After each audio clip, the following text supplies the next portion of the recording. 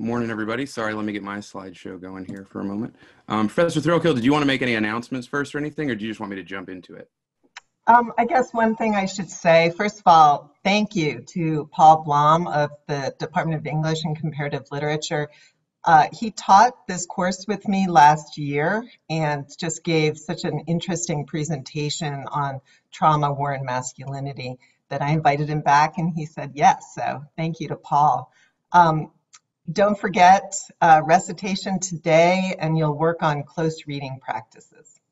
Take it away, Paul. All right, cool. Well, welcome everybody. Good morning. Thanks for having me. Again, my name is Paul Blom. I'm a fourth-year PhD student here at UNC. My research focuses on 20th century American lit and its intersections with health humanities, especially literary trauma studies. And as Professor Thrailkill said, I gave a version of this lecture last fall. This one will be a little bit different. I should also say, I should mention I work with one of your TAs, Kylan, on the Carolina Quarterly as well. So I want to say I'm recording this class session. I'll share the recording with your instructors after class today. I'll also share these slides. And included in the slides will be a few that we might not specifically talk about, but I'm just going to include them anyway because they have some supplementary material. All right. And again, since I'm recording this, don't stress over like trying to jot down specific quotations, anything like that. You'll always have these to go back to refer to. Feel free to enter comments or questions in the chat. It looks like we've got about 51 people here. I'll pause periodically and kind of check and monitor and address those. If you're calling in and can't use the chat function, when I pause, feel free to unmute yourself and speak up. And actually, I'll go ahead and ask, as a way to kind of double check or add to the records, if everybody can just, if you're able to use the chat function, go ahead and enter your name in the chat, and that'll be maybe a backup way we can kind of know who all was here when class started. All right, I see that populating. While that's happening, I'll also mention there'll be times when I'll ask for volunteers to either read or comment on a passage. I think maybe the simplest thing to do if you want to volunteer and kind of digitally raise your hand, maybe use the Zoom controls. You can add a reaction and you can, add a reaction to like put a thumbs up or something on your screen. I'll try to monitor that as best I can. Maybe Kylan and Stephanie and Professor Thrailkill, if you can kind of maybe help me monitor for those, since I won't be able to see everybody all at once. All right, so looks like the chat's slowing down. Okay, so it's my understanding that by now, everybody, you've all finished reading Pat Barker's novel, Regeneration, and I know you've already had a lesson kind of on the introduction to trauma or the history of the study of trauma. So today we're going to talk more about the novel as a whole, and we're going to think about what the novel can teach us about the relationship between trauma, war, and masculinity. But first of all, let me see if I can get to my next slide here.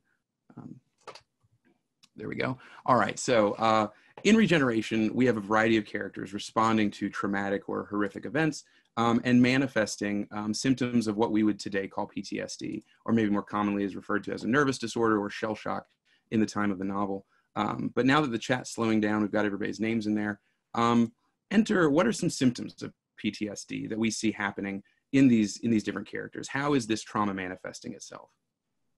So I'll just let you enter it into the chat, whatever you think of, whatever pops into your head. There's a lot of you, so I won't necessarily mention everybody's options here. But yeah, I'm seeing so selective mutism, hallucinations, nightmares is kind of one of the most common ones that we see. Loss of memory. Let's see what else we see. Stuttering. Yeah, so there's a whole list. What I've got here is not an exhaustive list, but there's a variety of different symptoms we see, so many of which you mentioned in the chat, so thanks for sharing. So yeah, flashbacks, hallucinations, tons of nightmares, suicidal ideation. There's issues with almost every kind of sense organ, right? There's vomiting, paralysis, immobility. So I want to keep those in mind as we move forward and think about how trauma is actually manifesting. But for a second, let's kind of take a step back. We're not going to cover too much of the history of the study of trauma, but I do want to think a little bit about hysteria. So you should have on your screen right now a painting of Jean-Martin Charcot. He's this one right here. So hopefully you haven't covered this, but if so, I'll make this brief. So he was a French neurologist studying hysteria in the late 19th century. And he began documenting his patients and their symptoms and his treatment of them at the Salpêtrière, which was a former asylum in Paris. He was studying hysteria. And his proteges included Pierre Janet, Sigmund Freud, William James, basically the founders of modern psychology. He'd give weekly public lectures, provide live demonstrations of his patients and their symptoms. And at the time, hysteria was considered this weird, incomprehensible disease with these mysterious symptoms specific to women and originating in the uterus. And that's actually the etymological root for the term hysteria. And it was commonly associated with melancholia, but was often a catch-all for any kind of female behaviors or attitudes that were outside the realm of men's understanding or approval. So we can see a lot of these symptoms, this was basically another term for PTSD at the time. And so trauma and masculinity or sexuality are inextricably intertwined really early in its study. At the time, hysteria was commonly considered outside the realm of serious scientific inquiry. But Charcot, he was getting wider professional acclaim, and he began to lend credibility to that field. In general, he would approach his patients and their symptoms in the form of a taxonomist. So he wasn't really interested in their inner lives. And he believed that hysteria was a neurological disorder. It had a physical origin and it was hereditary. So someone could only develop hysteria if they were a certain type of person, if they were predisposed to it. And we see, well, this continues to echo in the novel today, and it even continues to echo in current culture as well. So at this point, hysteria was only really associated with women. Male hysteria had been acknowledged, but only in deviant men or men deemed deviant or aberrant and effeminate. Excuse me. But eventually Charcot and his students acknowledged that hysteria could be brought on by an external event, something that could be as horrifying as a railway accident. So although Charcot still maintained that it would only be brought on if you had a predisposition to it. So still an external event could catalyze that predisposition, but you were still, if you had some kind of mental breakdown, it still meant you were a certain type of person, an effeminate man, a deviant man, etc. And at the time, he originally believed that hysteria was a result of shock to the spine or to the nerves. But over time, his students eventually realized that this wasn't a physical injury, it was actually a psychic one. And so the treatment needed to be psychological as well. So it's just interesting thinking about how this issue originated as something that was purely internalized and physical, a reflection purely of you and your heredity. But eventually with time, it evolved to be recognized as something that could be brought on by an external event. And that it was purely psychic and needed to be treated in that way. However, its association with effeminate or aberrant men lingered on. And we'll touch more on this moving forward. I'm just going to check the chat real quick in case there's any questions. Okay, cool. All right, so I want to shift gears now to think about regeneration. In a 2012 interview in The Guardian, Pat Barker mentions her absent father. She also mentions her grandfather who was wounded in combat, kind of discussing some of her motivations for writing this novel. So I've got this passage. It was a bayonet wound, but he, Barker's grandfather, never talked about the war. So there was a wound and there was silence. But that kind of silence becomes compelling. It's a space which invites imaginative exploration. I'm guessing by now you all have already mentioned that trauma is literally Greek for wound, right? So we have this sense of a wound, and also we have this sense of silence. Trauma resists language, it resists narration. Moving forward, she also mentions, I needed to write from the viewpoint of a character who was intelligent, compassionate, and well-informed, but who, like me, and like the reader, had no direct experience of the fighting in France. So I would argue that for any text or any film, typically there's a primary character we're kind of seeing through their perspective, or we're sitting on their shoulder and watching the events somewhat from their perspective. So maybe somebody just volunteer, put a thumbs up if you want to volunteer. Who would you argue is kind of the stand-in for the audience? Who are we following? Let's see, I see something popping up in the chat. Okay, so somebody mentioned, thank you. So in the chat, you mentioned Rivers. I would agree. I've had some people previously say Sassoon. I would argue ultimately we are following Rivers' experience, right? He's attempting to understand what's going on with these other characters. And in a similar sense, the way we're reading this novel kind of tracks along his same experience. We are looking into the nuances of this text the same way he's looking, using psychoanalysis to look into the nuances of their symptoms and how they talk about it. So our attempts to understand the experience of these characters kind of follows Rivers' experience as well. And ultimately the novel is kind of reenacting treatment in an attempt to understand. So Barker's less interested in depicting the actual traumatic events and more in terms of the process of recovery. However, that process kind of contradicts societal norms and military norms. So I can get us to our next slide here. So I realize it may be hard to see because of like your Zoom controls or the camera, but I've got three quotations up here. So early on in the novel, Rivers mentions he's concerned that people are going to think they're sheltering conchies or conscientious objectors, as well as cowards, shirkers, scrimshankers, and degenerates. And I think scrimshankers is one of my favorite words ever. At another point, Pryor's father is basically saying he doesn't really have much sympathy for Pryor, what he's going through. And he says he'd get a damn sight more sympathy for me if he had a bullet up his arse. And then finally, Pryor himself is talking about his condition. And he says, you see, what I find so difficult is I don't think of myself as the kind of person who breaks down. And yet time and time again, I'm brought up hard against the facts that I did. So again, this kind of ties back to the assumptions we make about people who have these mental breakdowns or these nervous disorders or suffering PTSD or shell shock. Only certain kind of people do this. If you're exhibiting this behavior, it must mean you are less than. So I'm curious if anybody wants to comment on any of these quotes or all of them together. I'm especially curious about looking at the quotation in the middle. So I suppose you could enter it in the chat, or if you want to comment, maybe put a thumbs up and you can unmute yourself and speak up.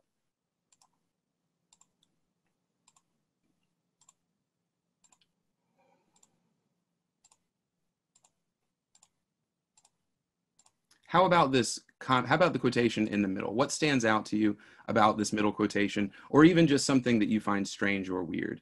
Again, throw a thumbs up if you want to volunteer, or you can enter it in the chat. And I'm not afraid of uncomfortable silences. So let's see. I see somebody mentioning the violence in the statements. Yeah, in general, these are, especially this second passage, right? It's a pretty graphic statement. It's pretty specific. What else? Somebody tell me more about that. Let's see. Okay, I see some other stuff popping up in the chat. Let's see. His illness had to be physical in order for him to take it serious. Yeah, there's this priority over the body, over the mind, right? We can understand someone and even sympathize with someone whose body is broken, who is physically wounded, but for some reason, a mental issue is not something we understand or appreciate. I see it's interesting how dismissive and cruel Pryor's father is towards him. Yeah, again, it is very dismissive. It's very cruel. Pryor's father does not think mental illness is legitimate, more honorable. This creation of psychological pain is real. Yeah, these are great. It's easier to sympathize with physical injuries. I saw somebody had their hand raised. Looks like Chelsea. Do you want to unmute yourself and share what you had to say?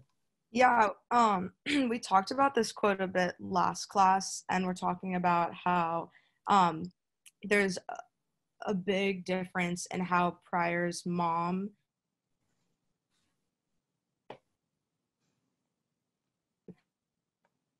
is upset because Pryor has kind of crossed this societal boundary line into a sort of elitism as becoming an officer, even though that's not where he came from. And in that sense, he's exhibiting betrayal to his family, but also he thinks that his wife or Pryor's mom has kind of feminized him by making him into this, joining this kind of elite role. And so, and I would also say that this quote kind of gets at some kind of, like there's definitely a lot of sexual nuances throughout the book, and like homosexual nuances. And I would say this gets at that as well.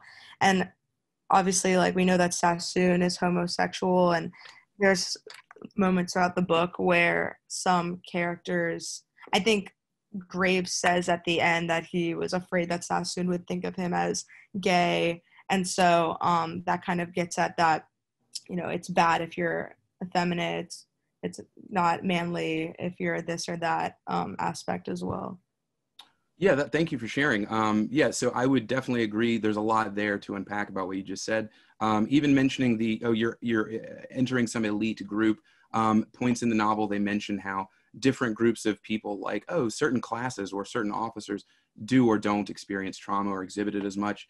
Yeah, and then going into this other issue of just homoeroticism, there's definitely, explicit and implicit references throughout. Obviously, in the time period this is written in, that's another way. A lot of times the masculine is defined in this novel in terms of its opposite or other. So what it means to not be a man.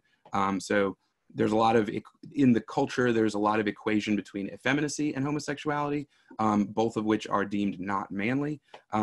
Yeah, this passage in itself, you know, getting shot in the behind is often played for laughs. I can think of like Boyle in Brooklyn Nine-Nine. I can think of Forrest Gump. You know, it's also something that would logically only happen if you were turned away from the action.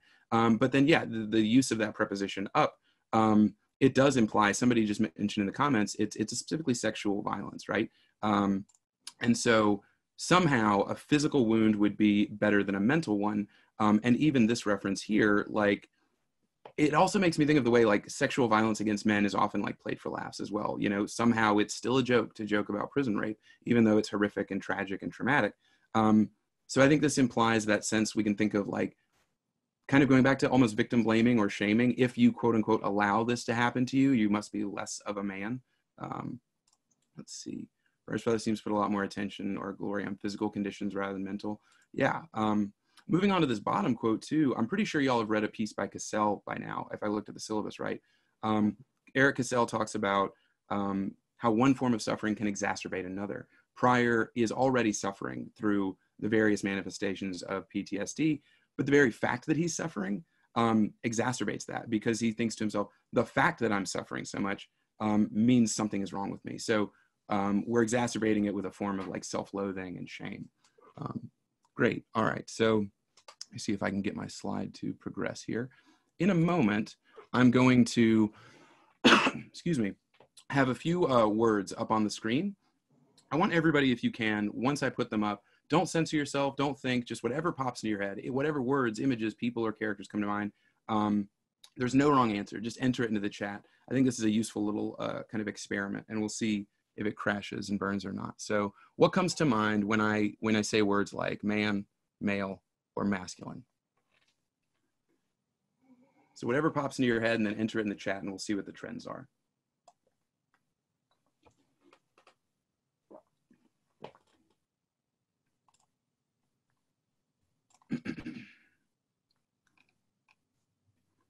I'm going to pause to read them so I don't actually influence what other people are thinking of and writing. But it looks like they're coming through pretty quickly. All right, I'll go ahead and start acknowledging some of these. So I see tough, strong, the typical soldier, violence, tough, strength, assertive, large, soldier. Again, some of this based on the topics we're talking about, I suppose you're already influenced. Muscle, strong, a lot of strong, cold, that's interesting. A lot of strongs, fighter, emotionless, yeah, stoic. A lot of strong, a lot of power, strength, dominance, patriarchy, in charge, Superman, testosterone. I'm not going to necessarily read them all. Let me just see if there's any other. Toxic masculinity, stand up, taking responsibility, dominating, provider. All right. I don't want to accidentally ignore anybody. Okay, so this is fascinating. This went quite well, and as I predicted. So we see strength, we see power, we see soldier, violent, stoic. So I want us to just kind of pause and think about what the associations in our head with masculinity and the concept of masculinity, how does that result from and reflect and reveal our cultural norms? And how does it then in turn reinforce those cultural norms, right? I saw, you know, we're seeing issues of strength, masculine. Oh, I meant to put up mine. To be fair, I should admit, the first time I did this exercise, it's kind of embarrassing, but honestly, what popped into my head was, let me click so I can get it to go forward here. John McClane from Die Hard, Rocky Balboa from the Rocky movies, and my dad, right? I think we're also trained to naturally think of paternal figures. So, so we can see an interesting trend, though, a pretty straightforward trend in what everybody entered in the chat. We're conditioned to think about fathers or brothers, older models, figures in control. I saw several people like, you know, dominant or in control, the patriarchy. We can think about, you know, I saw a trend there about soldiers or fighting and stoicism. So violence, strength, and stoicism. Nobody said nurturing. Nobody said intellectual. I did see provider, but that was like one. Yeah, nobody said, you know, giving, right, or generous. So again, there's this notion of dominance, of lack of emotion, and of violence inherent in that. And we can think too in terms of how these ideas of masculinity influence the ways in which men and culture in general treats trauma and people who are suffering from it, but also potentially how it leads to trauma, right? If men are taught to solve problems with their fists, to go into violence, to be a soldier, right, then our notions of what it means to be a man pushes men towards actually experiencing trauma. So let me go forward another slide here.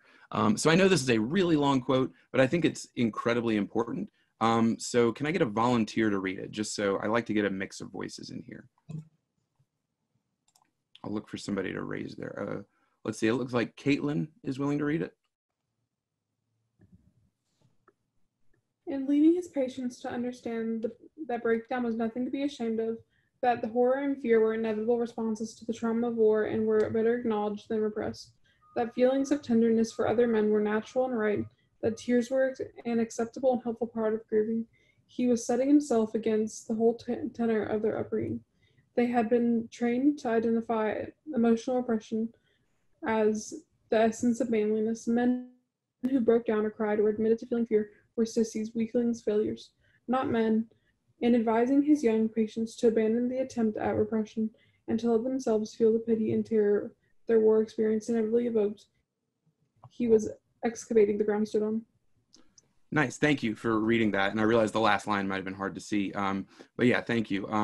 First of all, I just want to note, we won't talk about this too much, but there's a lot of imagery constantly around rivers and excavation or digging, which again, I think we can tie to notions of psychoanalysis, as well as just the fact that we're talking about World War I, trench warfare. The soldiers are literally always surrounded by mounds of dirt. And I would venture that Barker's doing that intentionally. What's going on in this quote? I mean, I think it's fairly straightforward, but does anybody want to volunteer to comment on this quote? Why do I put it up here? What stands out to you regarding masculinity in war? Let's see, Jayla? Yeah. I'm guessing that Dr. Rivers is getting at like the idea that in society that as a man, you're supposed to be tough, you're supposed to be strong, you're supposed to not cry and not really have emotions. And he was like saying that in order for them to be able to get through what they're going through and psychologically, they would have to be able to basically change what they previously have known of men being emotionless and not necessarily being as strong and vulnerable as before. Yeah, great, thank you. Yeah, just this idea that, again, these cultural definitions of masculinity push men to seek out violence and then be traumatized, but then also that these cultural norms of masculinity stand in the way of actually being healed. And so Rivers in this experience is again having to confront these cultural norms to actually teach these men who have been taught both by society and in their military training as well to never break, right? To be made of steel, to never actually admit what's going on, talk about it, heaven forbid, cry. And again, one of the things that we're also dealing with is this notion of this self-loathing and self-shame. There's something wrong with me as a man if I'm experiencing these symptoms. Let me see. I see somebody mentioned men are expected from a young age to exhibit all these qualities. Yeah, failure to do so creates a psychological toll. Yeah, and again, so as Cassell said, suffering, exacerbating suffering. And again, yeah, so we have these hyper masculine figures to emulate that nobody can ever live up to, right? None of us will ever be Superman. None of us will ever be the perfect soldier. We'll talk more too about the romanticization of war and war figures and the effects it has.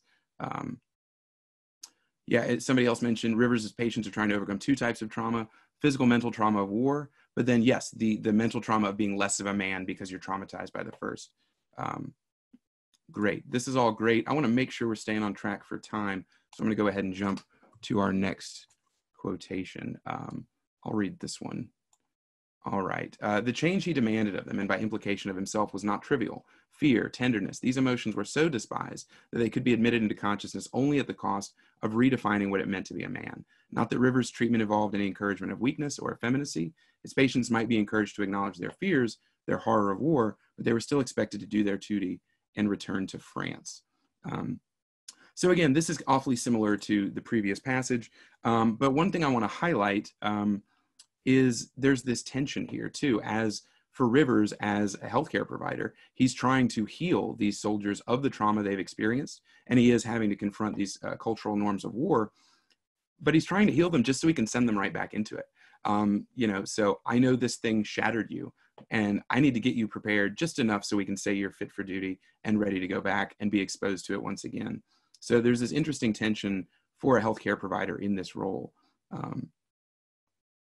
Yeah, whereas I see, you know, Rivers is confident the trauma they're experiencing is caused by war and not by weakness. It looks like, let's see, Lisa, it's hard for me to read from this distance. So did you want to share something too?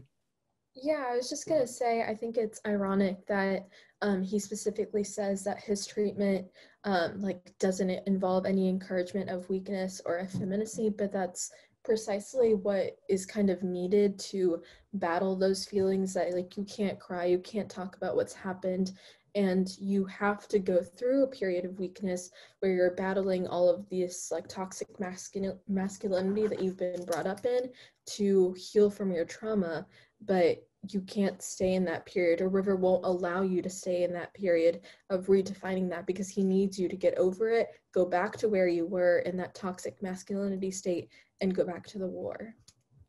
Yeah, thank you. It's a really fascinating tension of, you know, okay, I need to let you get in touch with your feelings, but just a little bit. You know, I can't let too much weakness or effeminacy, because then you'll be too much the other direction and not able to go back to war. And yeah, just this interesting notion of a really toxic environment that I have to kind of heal you from, but also prepare you so you can go right back to it.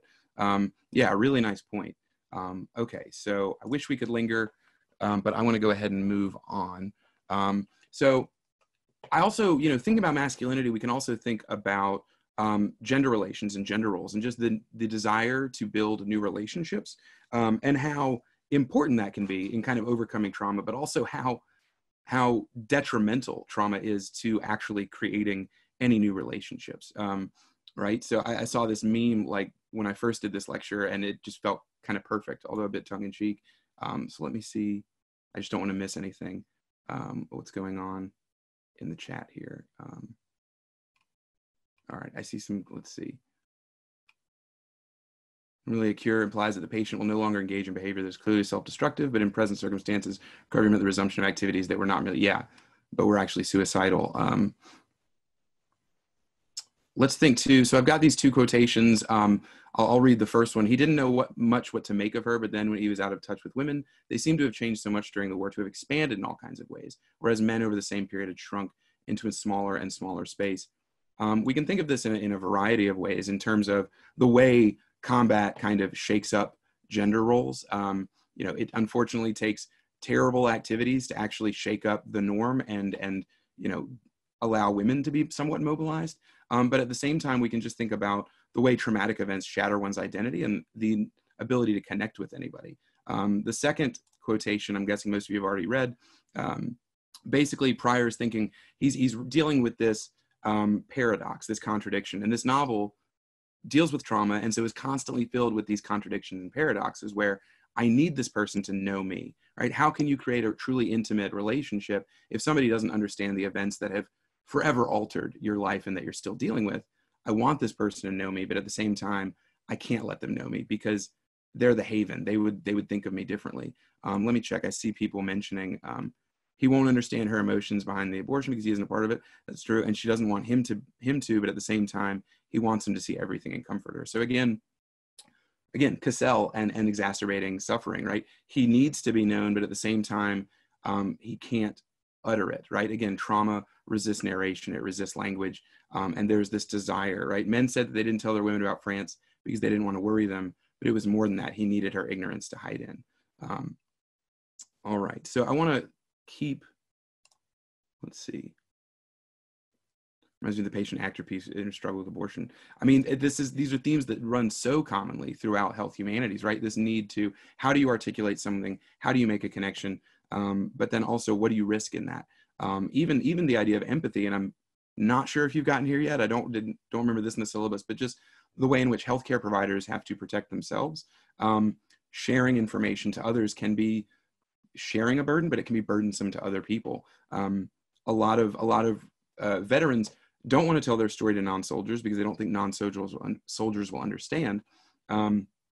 but they also are resistant to reach out to their old like comrades in arms, because my own brother has said to me, like, maybe he's having a good day, and if I mention that story or share it with him, it's going to bring him down.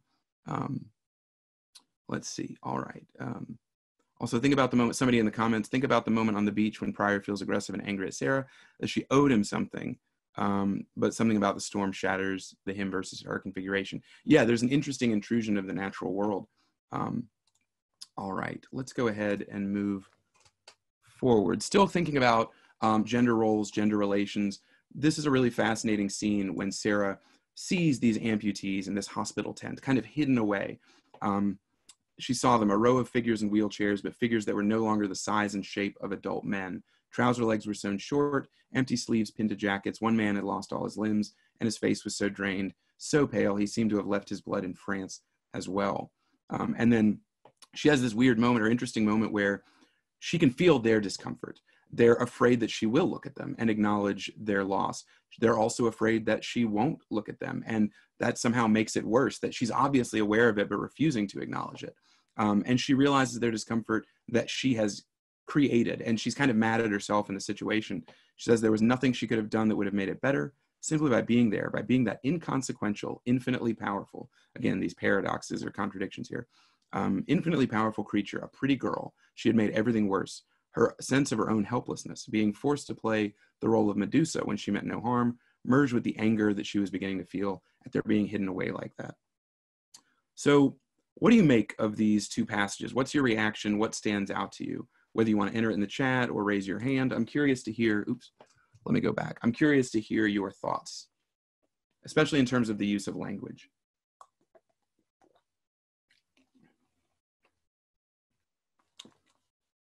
What strikes you about these images or these moments?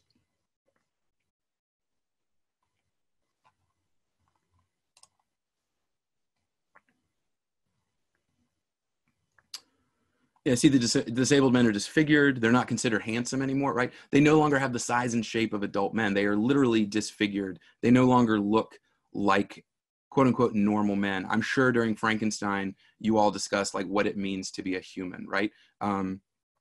She is untouched by war, but she is pretty still. These men, these images, in my mind, well, I'll bite my tongue. I see, we'll go back to the comments. I see Grace raised your hand. What did you have to say, Grace? Yeah, so I really liked the language use in this passage. I thought it was really like kind of really descriptive and like beautiful and really explained. I think you know, you talked about using so much like paradoxical and contradictory language, and I think it really mirrors how much dissonance she feels. Like there's no way that she could have entered this situation and it been okay, because I feel like we all know that you kind of look at someone that may like be amputated and you don't want to draw too much attention to it, but you also don't want to act like you're ignoring it, and she's seeing all the horrors of war, but she also doesn't want to make them feel bad. And it's like, I think it just really does a really good job of showing that internal dissonance and conflict that she's having in that situation.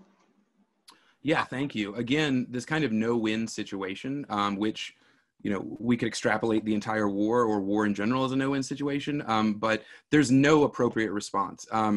You know, I think I've had this conversation with people in the past. Like somebody mentioned once to me, they're like, I hold the door open for everyone who's like coming like behind me, you know, in a building.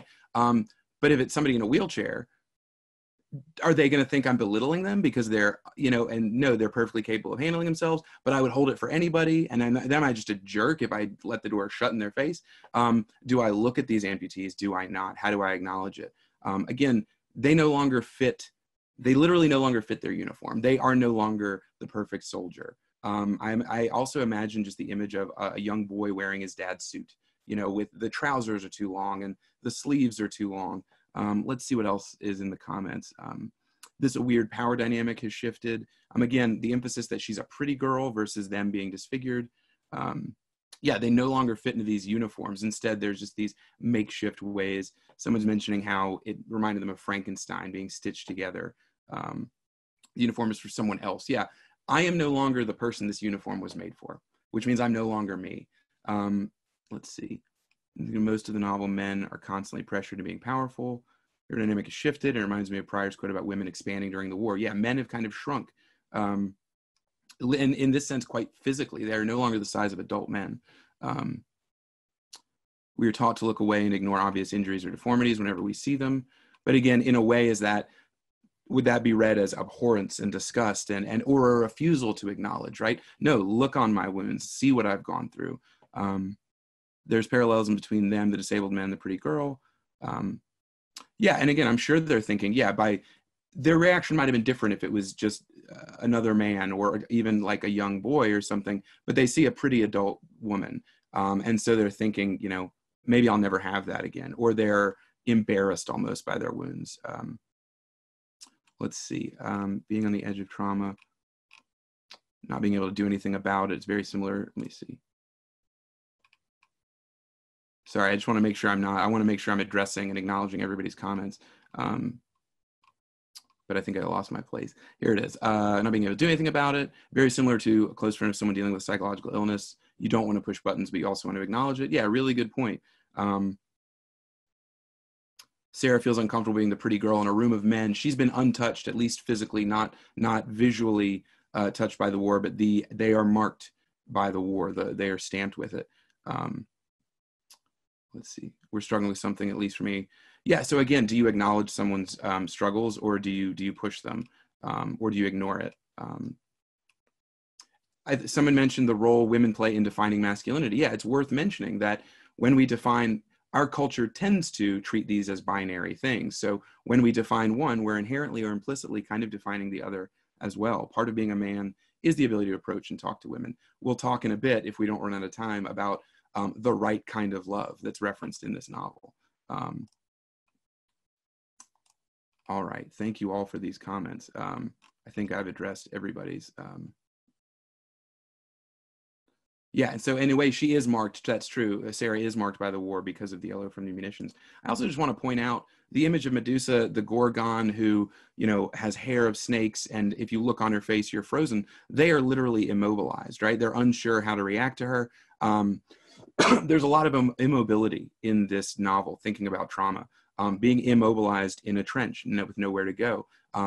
That's trauma. When fight or flight is insufficient, you can't run, you can't fight, you're just frozen. That's when trauma manifests itself. So being frozen in stone. It's also worth mentioning that in classical mythology, Medusa is a victim of rape. The god Poseidon rapes her, and she gets punished by Athena. And in psychoanalysis, she's often seen as a symbol of either the fear of castration or fear of an Oedipal desire. So the very image of Medusa is very much wrapped in ideas of masculinity, sexuality, and femininity, as well as immobility and trauma. All right, how are we doing on time? A little behind, so let's jump forward here. Let me just check the chat. Let's see. Yeah, soldiers are mobilized, and that means coming out of the trench and walking towards machine guns. Yeah, or even to mobilize is to actually be sent to the battle, where you may then be immobilized, both by an injury or by just having to then wait. Hurry up and wait is the common phrase. We can also think about going back to the idea of these men as almost young boys, or less than adult men. These two passages, in some ways, the experience of these young men paralleled the experience of the very old. They looked back on intense memories and felt lonely because there was nobody left alive who'd been there. The habit of Siegfried's of looking back, the inability to envisage any future, seemed to be getting worse. So you have men who are all your age. The men, obviously this photo is not from World War I, it's from 2002, but these men are all 18, 19 years old. So these are young men with very little real world experience going out and experiencing horrific, life-changing things. So they're aged beyond more than their bodies may indicate. Later on, Rivers is talking with Burns, and he says, Rivers thought how misleading it was to say that the war had matured these young men. It wasn't true of his patients, and it certainly wasn't true of Burns, in whom a prematurely aged man and a fossilized schoolboy seemed to exist side by side. It did give him a curiously ageist quality, but maturity was hardly the word. So again, trauma leads to weird issues with temporality. We're going to kind of gloss over this next slide, but in general, the idea of trauma of the past constantly interrupting one's present, and also just that it shatters one's story. You create a story that's verbal and linear narrative of who you have been, who you are, and who you're going to be. And when your identity is shattered, you can no longer envision a future, and thus you lose hope. So there's this constant kind of intermingling or temporal confusion as well, which I think ties in with this notion of these men who aren't really men. In a way, they're much older, but also much younger. All right. Sorry to jump forward. I want to make sure we have enough time to briefly talk about some other things. So we already mentioned homoeroticism in the novel. We can think about war being, described culturally as like one of the manliest of activities. And yet this manly activity takes a huge population of men, separates them from women, and puts them into very intimate situations. One of the paradoxes of the war, one of many, was that this most brutal of conflicts should set up a relationship between officers and men that was domestic, caring. Later on, Rivers is discussing homosexuality with Sassoon, and he says, but it's not very likely, is it, that any movement towards greater tolerance would persist in wartime. After all, in war, you've got this enormous emphasis on love between men, comradeship, and everybody approves. But at the same time, there's always this little niggle of anxiety. Is it the right kind of love? Well, one of the ways to make sure it's the right kind is to make it crystal clear what the penalties are for the other kind. So again, I've got stuff to say, but I'd rather hear your thoughts. Anybody want to comment on these passages, or just in general, this issue of the right kind of love and what's going on in war and combat? Excuse me.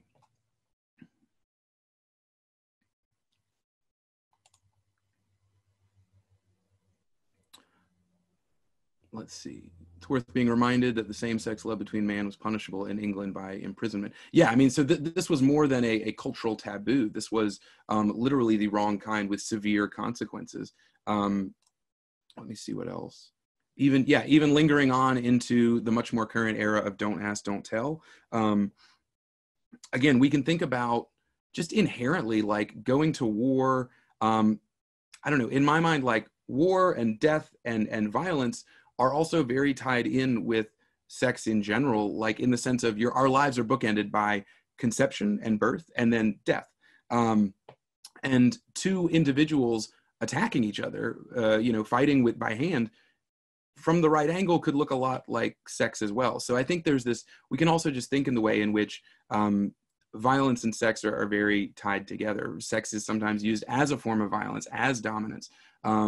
So there's a profound kind of connection between these two. And this novel, touches on it a little bit, just the issue of homosexuality. And just, again, I mean, Sassoon, that's the struggle in terms of he constantly kind of returns back to this, this notion, or the later discussions of the novel about, getting these letters. I think this is more than hero worship. All right. Wow. All right. Unfortunately, I'd like to linger on this, but yeah, I was actually, Professor Thrailkill, that's actually the scene I was thinking of when I made that comment. Two people, one person slowly stabbing another, and it is almost played like this very intimate sex scene. It's not something you should do, but killing someone is a profoundly intimate thing, an experience. All right, so let me just check our time because I want to make sure we have time to get to a couple other things. All right, I'll quickly read this quote, and then I'll ask somebody to volunteer to read the one on the right. They'd been mobilized into holes in the ground, so constricted they could hardly move, and the great adventure, the real-life equivalent of all the stories they devoured as boys, consisted of crouching in a dugout waiting to be killed. The war that had promised so much in the way of manly activity has actually delivered feminine passivity, and on a scale their mothers and sisters had scarcely known. Somebody want to quickly volunteer to read the other quotation? I know we're kind of getting close to the end of time. Let's see. 2 participants raised their hand, 3 participants. I think Anais, it looks like you might have volunteered. Nope. Maybe not.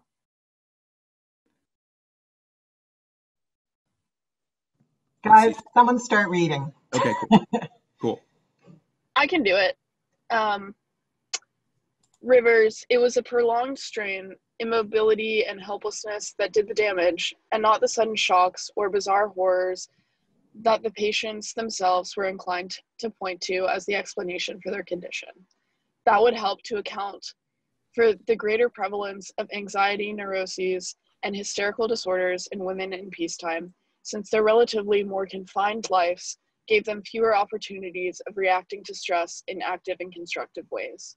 Any explanation of war neurosis must account for the fact that this apparently intensely masculine life of war and danger and hardship produced in men the same disorders that women suffered from in peace. Great, thank you. So quickly, I know we're running out of time here. I just wanted to point these out in terms of both thinking in terms of acute and cumulative trauma. That debate between, is it that sudden bizarre moment, or is it this long-lasting imminent death? And I would argue either one is possible. We're all living in an experience where death is constantly around us, and we don't know when and how it will end. And so in a similar manner, these people are sent to just wait in a trench. But saying, I spent 6 months in a trench waiting to die, how do you celebrate that? How do you put a medal on that, right? It's way easier to celebrate that one glorious action, or to discuss that one bizarre moment where something happened. But again, going back to this first paragraph, right? These men are raised on this idea of this great adventure, these glorious wars of the past, and then they find out this war isn't like that. And perhaps maybe those glorious wars of the past weren't as glorious either. So quickly, I just want to touch on one thing, and then I'll let us move on. I had a quick tangent just thinking about military training, transforming a person into a tool for killing, which requires a form of mental distancing. And I just wanted to kind of bring up the idea that this is very similar to medical training, right? In both situations, you have a profound interaction with a body, right? Think about begin cutting, or a surgeon who's about to cut open a body to save a life. That doesn't look much different from a soldier with a knife or bayonet who's about to try to kill someone. So think about that social distancing, and think about the trade-offs there. You'll have these slides. There are 2 short videos I would encourage you to watch. We're not going to take the time to do that. And I'll close with just, let's think about the idea of being fit for duty, discharged to duty, right? Fitting, right? Fitting in your uniform, being considered fit. Thinking about the dichotomy between what does it mean to be healthy or not, to be aberrant or not, to be truly a man or not, or to be fit or quote unquote normal or not. And I think we should probably wrap up unless anybody has any closing questions. I had some larger questions to leave y'all with, and I'd always be happy to talk about this stuff further with you on your own, but I know we've only got a couple more minutes. So Professor Thrailkill, should I go ahead and send everybody to breakout rooms to discuss? Yeah. Okay, I know that was a quick wrap up, everybody. Thanks for being here. I don't want to keep anybody late, so I'm going to go ahead and try to automatically generate breakout rooms.